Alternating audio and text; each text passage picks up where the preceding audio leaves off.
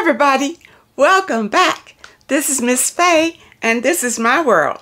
Today's topic is, why did the narcissist pick you? Why did he pick you in the first place? Before we get started, I want to say welcome. Welcome to the channel.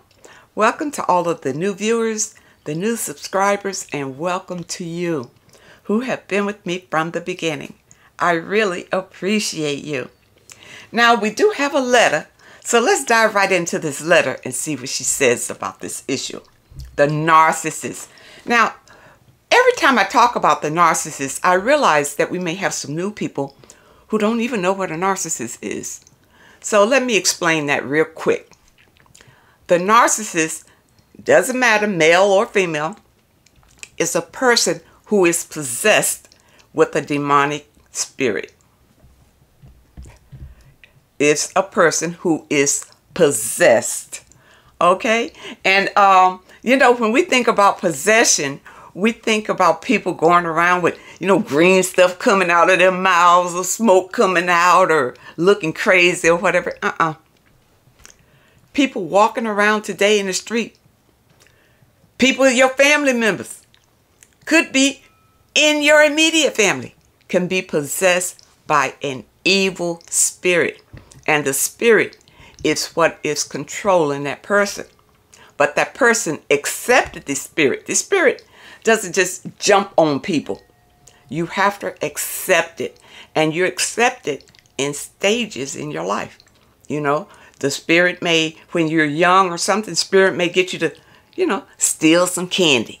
You know, you go to the store, you want something, then you steal that. Okay. Then when you get a little older, the spirit may tell you to beat your friend up. Go over there and, you know, or to take his money or to scam him or whatever. When you get older, the spirit will come to you for something else. See, it's an incremental thing. And the more you say yes to the spirit, the stronger the spirit is in you. All right. So the narcissist, the spirit is very strong. The spirit has taken over this person. That's the narcissist. And it is a demon, which means that the narcissist is only there for supply. That's why he looks at everybody, for supply. And what is supply? Supply is your emotions and your resources. Everything about you is supply for the narcissist, because the narcissist is an empty vessel inside other than that demonic spirit. All of the original soul of that person is gone. It's the demon that you're dealing with. Okay? So once you understand what a narcissist is, it helps you to realize that everybody out here isn't who they pretend to be. Okay? All right. And the narcissist is a person, a man or a woman, who's constantly looking for a supply because they can't live without it. You understand? And again, I'll make the analogy of the vampire who needs blood to survive. It's the same thing with the narcissist. They have to have supply that they get from other people for them to live. That's why the narcissist can never be alone. Ever. They have to be with someone so that they can live. That supply's got to be coming from someone. Okay? And your emotions, your resources is what the narcissist will drain you of and destroy you in the process. Okay? All right, so now we know what a narcissist is. Let's read this letter. Okay, she says that she is the main supply of a narcissist. And in my video, I did talk about the main supply and the gutterette. These are the two women that the narcissist keeps in his stable. Okay? And everybody else is just, you know, additional supply. At 45, I did not know what a narcissist was, or the character traits of one. I know you're not the only one. I didn't know what a narcissist was either until I got involved with one. I really didn't. And my father was a narcissist, but I didn't realize that's what it was until I got on my spiritual journey after I was discarded by the narcissist and went through that traumatic ordeal with that narcissist for what, 6 years, 7 years? When I finally got out of it and jumped on my spiritual journey, that's when it was revealed to me what I went through. And also revealed that my father was a narcissist. And that's probably why I was attracted to this narcissist. Okay? All right. I had heard the words, but never knew that I had been in a relationship with one for 14 years. It's a lot of women sitting right there. They don't know that this man is a narcissist. They do realize the treatment that they're getting is traumatic, but they haven't put a label on it. It's just a label, but it's a demon. They are demons. All of what you described happened to me. I was the main supply and had no idea that I was that woman. The gutter rat, as you have described, was there in the beginning. He lied throughout the 14 years, saying that he did not know where she was and had not heard from her. That was a lie. As we have broken up, she is still in the position you described. Okay, he's saying that he did not know where she was and he had not heard from her. Well, the gutter rat and the narcissist, they can always find each other because they've been together so long, so many years. They are both narcissists.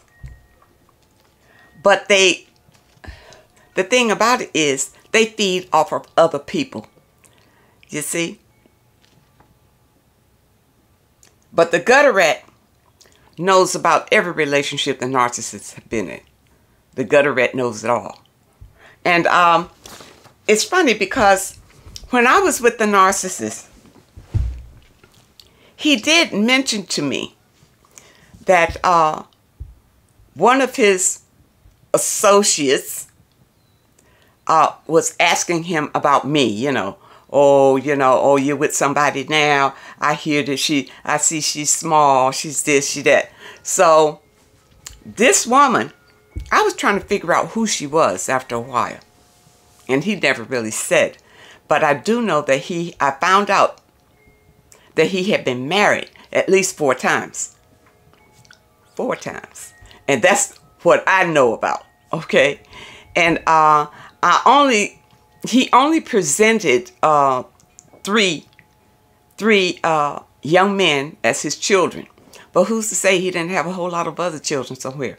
Narcissists hide children, families, and marriages and all that. They don't always tell you the truth. So all of these things I found out in hindsight about this man. But about this gutter rat, she was always there.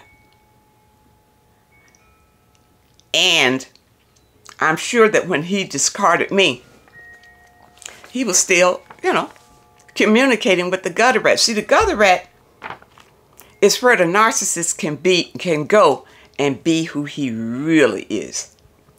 The gutter rat knows his true self because she's seen him do some terrible things. And they've done terrible things together. They have orgies. They steal, kill, and try to destroy people together. Okay? But they can't feed off of each other because neither one has a soul to feed off of. You see? So they have to feed off of other people. And then they just come back together just, to do their thing. And keep it away from the people that think that they may be decent people. Like the main supply. You see, the main supply, to be chosen by the narcissist as the main supply, let me tell you what you got to have. You need to be a pretty nice looking woman.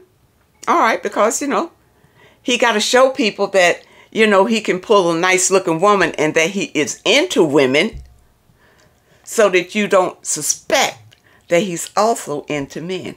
Because many of them are on the DL, you see. So now you need to be a nice looking woman. You definitely have to have your own money. You definitely need to be pretty self-sufficient. Pretty much self-sufficient, because he needs those resources. When he comes to you, that's what he's looking for. Okay? And he's going to push you to sex right away. But the way that he gets to the sex is that he love bombs you. All right, now, you know, when you talk about love bombing, think about this. You meet a man, and all of a sudden at your door, you're getting big bouquets of roses. You know, the man is bringing you flowers, bringing you candy. Then when this beau brings you up, he takes you to a nice fancy restaurant.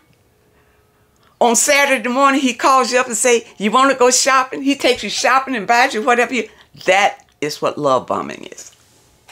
Now, of course, the narcissist can only love bomb you with whatever his little budget is.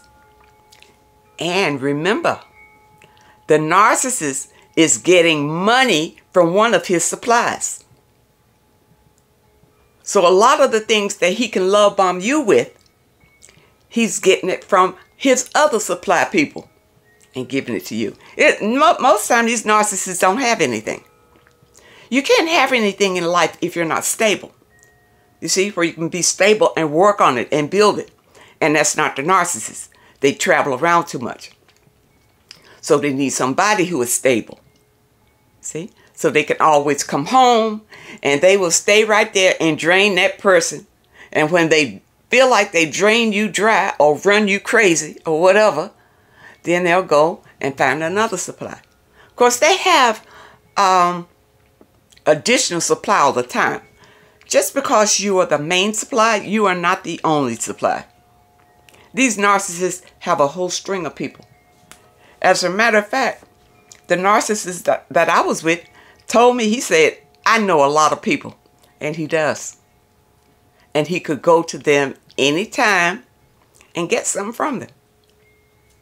He has some of them even waiting for him to show up again. Because women, we too desperate. We too desperate to have a man. And see, this particular narcissist, he was very, you know, he was attractive. He had him a little fancy convertible sports car to attract women and all that kind of thing. He dressed nice. So it's no reason why he wouldn't attract a woman who had something, because he's pretending he's got something.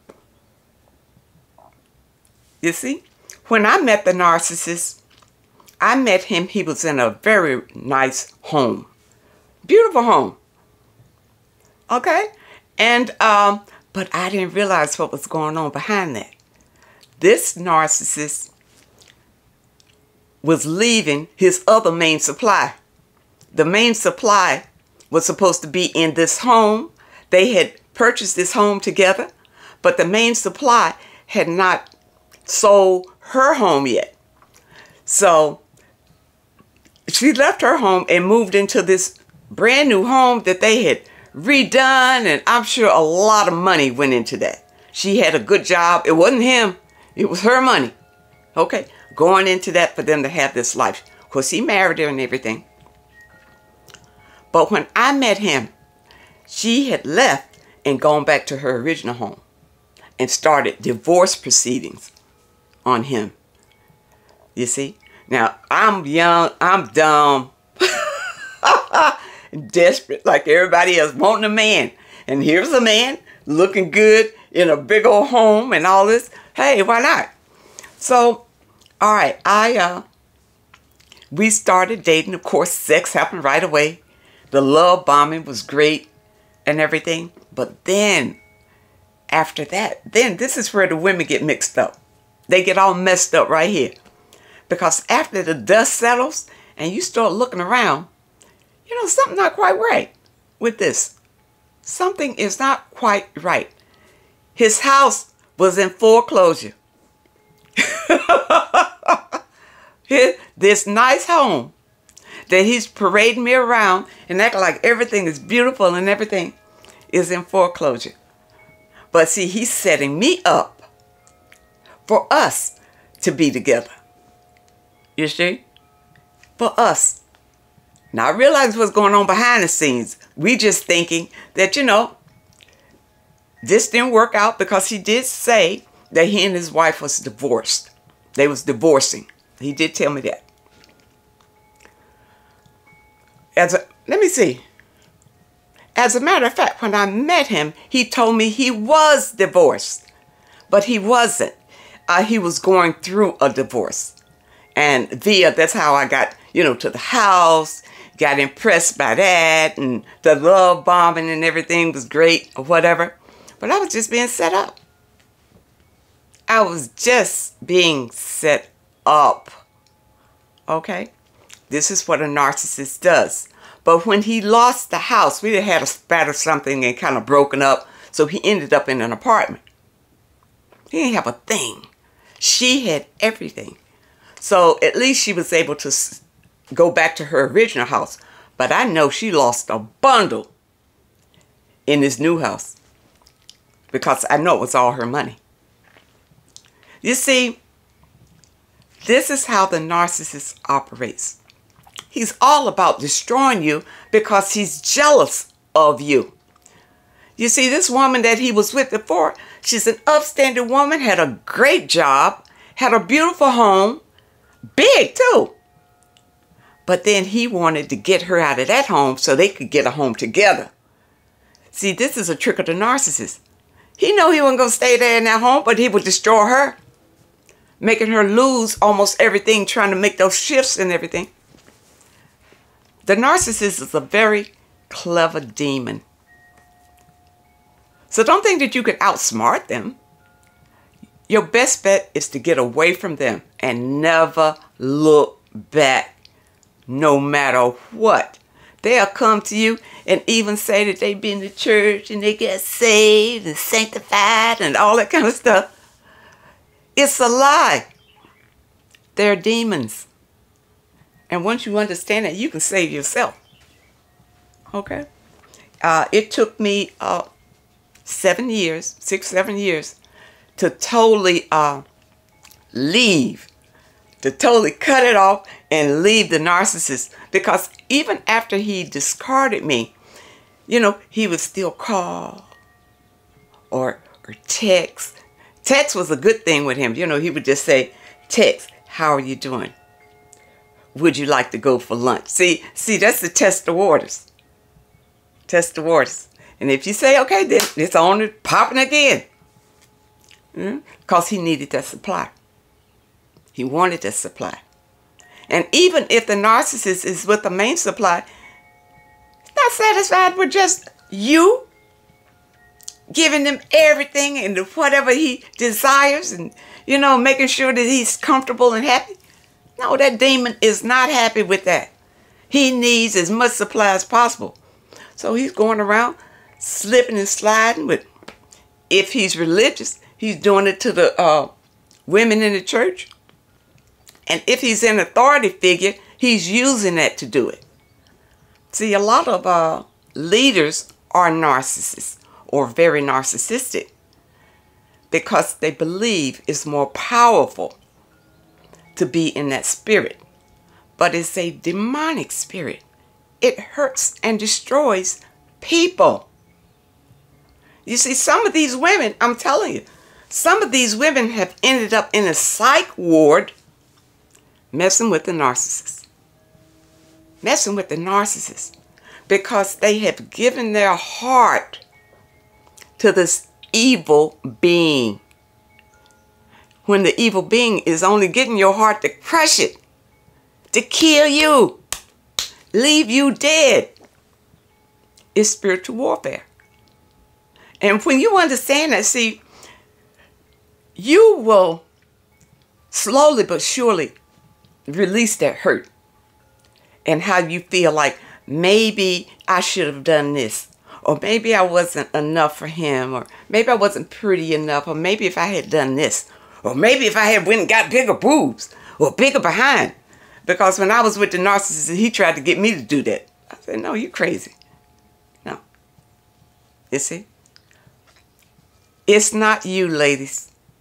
You're dealing with demonic energies.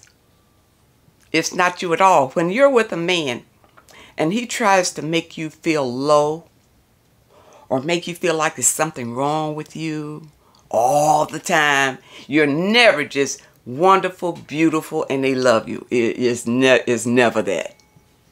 Now, the narcissist, let me tell you this about loving the narcissist. The narcissist will say they love you once they get sex. Of course they will. They won't show you that they love you, but they will say it. Because they can't show you love because they don't have love to give. There's no love inside of them, so they have love to give. But they can say it, and they will say it in the presence of others that makes them feel or look big, because they always want to appear to be powerful to other people. They really care what other people think. Okay? But for you, the narcissist chose you because you have everything that the narcissist doesn't. And the narcissist plans to take it all from you. But this is the funny thing about the narcissist. Even if when he takes it from you, and I've seen this a couple of times, when he takes everything that you have, even to the point of taking your life away. So he's got it all. He's got the home, the car, the money, everything. Before you know it, he's lost it all just like that. And still dies poor. I have seen that happen a number of times. Of course, that's karma. Anybody in this universe, even the demons, have to suffer karma. So, whatever you do, you're going to get back. But, ladies, you can guard yourself. Don't be so desperate for a man, number one. And when you meet a man, if he tries to rush you to the bed, to sex, and anyway, even if he tries to finger you in the car, you cut it off and tell him no. No. No, no, no. Don't go that way, because he could be a narcissist. Narcissists want sex right away because this is the way that they bond with you. I mean, soulfully bond with your soul, your energy, that they can manipulate you from afar. And you could be home in your bed sleeping, and he can make you dream about him. He can make you want to call him and things like that, because these are evil spirits, people. So understand what you're dealing with. Now, let me go on and read. I know I got way off her letter, but let me kind of go back to it and see here. You were very much to the point. She was always there. He's talking about the gutter rat. She talking about the gutter rat. And as you say, she has known every relationship he has been in. I know this for a fact. As a woman of faith, because of what I was going through in my marriage, I am now divorced. I did not know, I had not discerned that I was in a relationship, as you named him, a demon. That's what he was, a demon. It is difficult for me to ever come to the realization that he never loved me and was using me. I know it took me a long time. It took me a long time to come to that realization, because I tried to look back and say, well, what was it? But then on my spiritual journey, I realized what it was. You see, these demons, they can create an illusion for you, because they are powerful beings too. And they're spiritual. And if you're not spiritual, you're just dumb to it. But they can create an illusion for you. Other than the fact that they're chameleons, and they can change to be exactly whatever your dream man is, they can be that. for whichever woman they're with. For me, he was one way. When I saw him a while after the discard, I hardly recognized him. He had changed just that fast to whatever woman he was with. So this is the thing about them. And they can create some sort of illusion for you to live in with them. Some sort of fantasy world that you live in with them. And it makes you feel like this man really loves you and cares for you and he wouldn't hurt you. That's the illusion. That's the illusion. So once you understand this really, it helps. It helps you to heal. All right, so let's go on. We had great times together. I know you did. We did too. And I have so many great memories. That's fine. Love the memories that you had, but not him. Love the things that you did with him, but just blank his face out. All right. It truly was the best time of my life. I fell in love with him. And after 2 years, I still suffer from a broken heart. Well, it took me 2.5 years to get over it, to heal from it. But I was on my spiritual journey during that time, which means that during those 2.5 years, I was doing my meditations every day and my affirmations, and I was doing a lot of reading. And in the description, you'll see a list of the books that I have in my library because on my spiritual journey, Spirit led me, get this book. And then I would get that book and read it. And it took me on a journey. Reading, researching, and then it would send me to places where somebody would speak something that was on my mind that I was questioning about. And I may turn on the TV and there is somebody talking about it. Things like that. You see, we are living in a spiritual world. It's energy.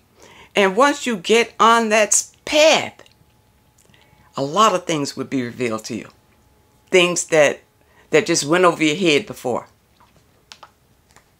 Words cannot explain, but I am sure you know what I did for him on all levels. I know you did. I know you did. I rolled out my whole home for him. I told him, I said, listen, I am willing to share my home with you, but I'll never give it to you. And when I told him that, I never forget. He looked a little funny, like that wasn't satisfactory. So I guess he was after the whole kid and caboodle. But fortunately, it didn't work out like that. Even though he left like a ghost to friends, he has called me everything except the child of God that I am. He talks horribly about me. Well, you know what? I'm going to tell you about that. I'm going to tell you why. When the narcissist leaves you, he goes off and talks about you bad to everybody that will listen. It's because he doesn't want people to look at him as being the issue. You see? But anybody who's listening to him and knows that he's doing this, that he has been shifting from one woman to the other woman and going on like that and coming up with these excuses every time, they know he's the problem. But still, he will set you up even when it's time for the discard. Because I remember close to my discard, he would be angry all the time for no reason. And we had a gathering and his family came. Well, he started a fight right before they came. So naturally now I got a little attitude. Now we having a get together. His family's here. You see? So even during that time, he would do little things to irritate me. And it was just not a happy occasion because he made sure it wasn't. And it made me in a bad light, I'm sure, from his family because of the things that he had already set them up and told them about me, and then they come to the party and I'm acting all funny and weird. You see, this is how the narcissist sets you up. This is the smear campaign. And they all do the same thing. All of them. So, see, when you understand these things, you understand what this demon has done. And there's no reason for you to lose sleep at night or cry about it anymore. Because, see, when I got my discard, I cried enough for everybody. But I hopped right on my spiritual path. And that was the good thing about the whole experience. Because narcissists actually teach you something. Okay? All right, let me tell you. After I got on my spiritual path and healed, I understood that if it were not for this experience, I would not be here. I would not be here. I would still be in that same energy of low vibration, dealing with those same sort of people over and over and over again. Being miserable, being poor, being disgusted. Right over there. That's where I would have been if it had not been my experience with the narcissist. I learned that I have power. I learned I have value. I have high self-esteem, confidence. I love myself, and I won't let anyone come and try to destroy anything about me or anything that I built. You understand? I wasn't that strong before I met the narcissist at all. But see, you can allow the narcissist to break you. You got free will. Or you can use that energy to build yourself up. And you know a little saying I like to say, when life gives you lemons, make lemonade. Make you some lemonade. Really. So I look at my experience with the narcissist as really a blessing. It was a lesson and a blessing for me. And it can be the same thing for you. But you have to heal. You must get on your spiritual path to open up these realizations to you and to make you strong and happy again. You know, after I healed, I had not felt this good about myself since way back when I was a little girl. A little girl. Way before my dad got his hands on me. Little girl. And all the people after that, you know, beating down your self-esteem, trying to tell you who you are and what you can't do and all of that. That beats you down. But after I got spiritually healed, I'm not affected by it anymore.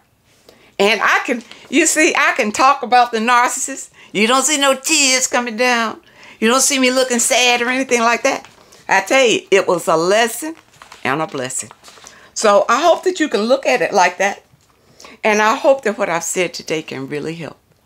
Now, those of you who have questions that you would like for me to answer, my email is in the description.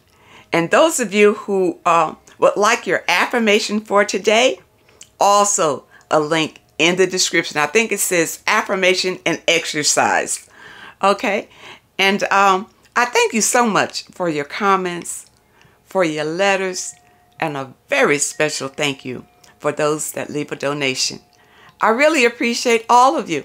I wish you all the very best, and I really hope to see you next time.